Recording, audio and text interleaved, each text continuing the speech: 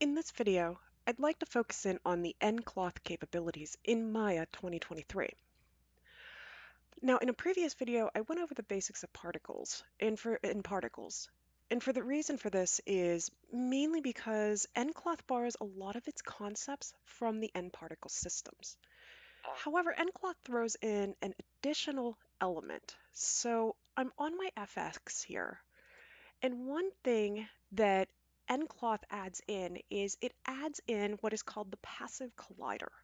The passive collider is the way that we have the cloth actually be stopped. You will still have gravity, you will still have a pull on the fabric, but as you're going to see in the little example here, you're not going to have a lot as far as controls go.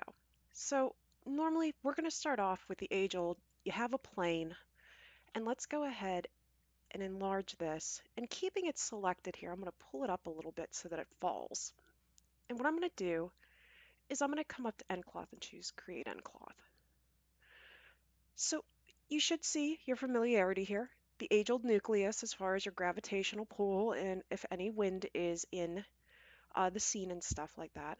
However, you also now have an nCloth element as well that we'll talk about here in a little bit as far as types of collisions, things like that. But also too, you have a lot of presets as far as what type of cloth you want this to look like.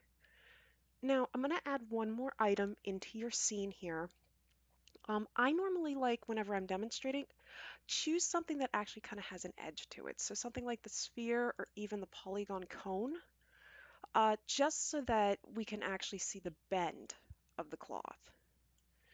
Now, if I go ahead here, and I'll actually change this, I will call this cloth demo. If I go ahead and hit my play, you see that the cloth falls. However, as you're seeing, it went straight through your cone. This is coming back up under nCloth. That's coming back to your passive collider. So by default, you need to actually add in a passive collider and assign it to an object. So let's go ahead and do that. So I'm going to grab the cone here, and why don't I call this collider demo. And keeping that cone highlighted, I'm going to come back to the nCloth and choose to make it a passive collider. Now, whenever you make a collider, you're going to see that an N-rigid element is added into the scene. It is associated with the collider object, and you can also see over on the side here, it does have its own set of tools and shapes here. But now if I go ahead and play the scene, you see the difference there. It now actually stops the cloth, or the nCloth, which is your plane, from actually falling through the scene.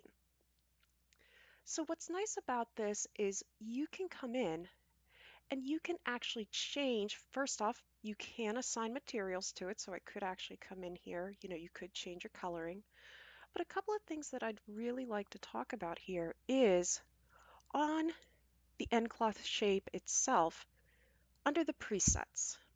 This is something I like to show students to get them started because yes, as you can see, you have a lot of different collision options, a lot of different pressure options as far as going through and really fine tuning that collision. As far as, for instance, I could add in and make it super bouncy here. So let's go ahead and try that there. And you can see how it's almost kind of just wobbling, like kind of like jello there at the end. It can take a little bit of getting used to, but what I find helps students get started with nCloths is under the nCloth shape, coming into these presets and taking a look at some of the already set pre-created elements here. Like one of the ones I know a lot of my students like is chainmail. So I'm going to go ahead and say replace. And now if I go ahead and hit the play button, you see how I kind of get that chainmail reaction there. You don't like that, that's okay. You can come back under the presets and maybe let's try honey. So there you can see you kind of got that big dip going on as far as the drippiness of honey. So I like to start folks out as far as just getting a feel and seeing what you can do with the nCloth. Now there's one other thing that I would like to add on as far as talking a little bit about, and I'll go ahead and change this back to chainmail here, but talking a little bit about and revisiting the nParticle systems. I'm going to go ahead and add a new plane off to the side here. And what I'm going to do is I'm going to go to nCloth and make this into a passive collider. And I'm going to call this ground collider.